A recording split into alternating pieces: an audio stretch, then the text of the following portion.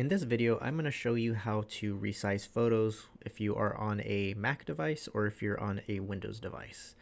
Most of the time when you get photos from the school photographer or if you take photos on your own, the file size is pretty big and Omni only allows a certain upload size. So I'm going to show you how to resize your photo so it is a good size to add to Omni website so your websites don't load slow.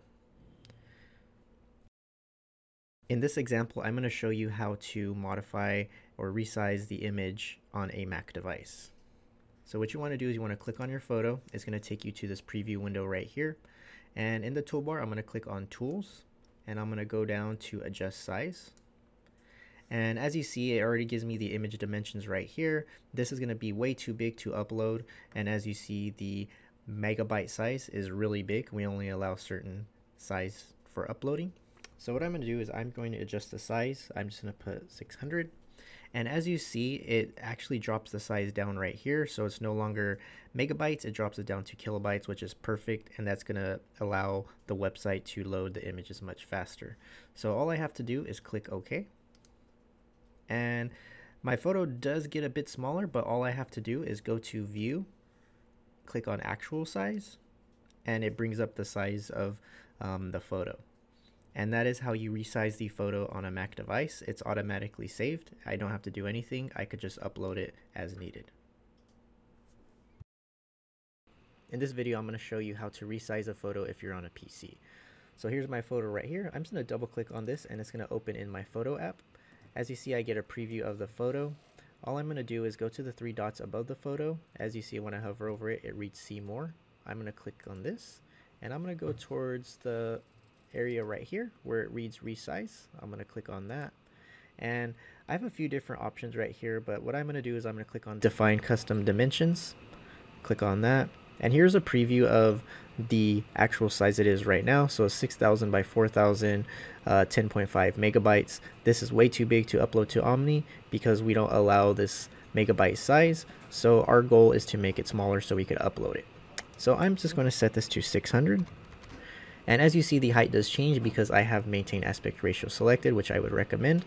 And I'm going to click on Save Resize Copy.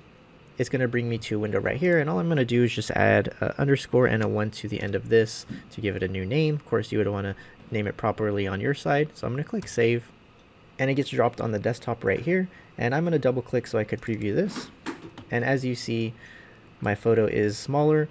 This photo, of course, looks nicer, but it is bigger, so it's going to be tougher to upload. And with big photos, the web page is going to load slower. This photo right here will be perfect for our website, and your website will load faster. Now what I'm going to do in this segment is show you how to compress a PDF. Omni CMS only allows a certain size to be uploaded for PDFs, and I'm going to show you how to compress your PDF. This sample PDF I have right here is too big to upload to Omni, so what I'm going to do is I'm going to use Acrobat Pro to compress this file. This is going to work for PC and Mac. To see your file size, you could just right click on it, either go to Properties or just Get Info if you're on Mac. And as you see, the size right here reads 7.4 megabytes, and that is too big. We don't allow that size to be uploaded. So what I'm going to do is I'm going to go to Acrobat Pro. I'm going to go to File, Open, and I'm going to browse for my PDF. Here it is. I'm going to click Open. And here's my PDF right here.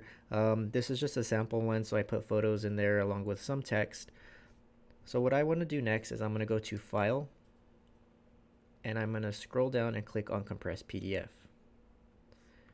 And I'm going to choose where I want this to save. I'm just going to click on the desktop, so I'm perfectly fine with that. Click on that.